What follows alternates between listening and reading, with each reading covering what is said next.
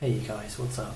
I bought this birthday card and then I got it home and I noticed it had this sign that says large letter. And I take it indicates. So when you're buying the card, you know that it's actually a large letter. You need to have a stamp for a large letter rather than a standard letter. So I looked at that when I got home. I thought, no way, you're kidding me, right? Large letter. So I looked online, royalmail.com, and it says that a letter is a maximum of 24 centimetres long and 16.5 wide. So I got the envelope out and I measured the envelope, right?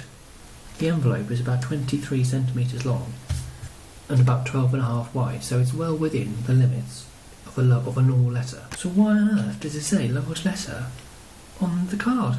I mean, what's wrong with everyone? Why does it say that when it's clearly not a large letter? When you put it in the envelope, in no way does it meet the requirements of a large letter in length, width, thickness or weight. So it's a normal letter.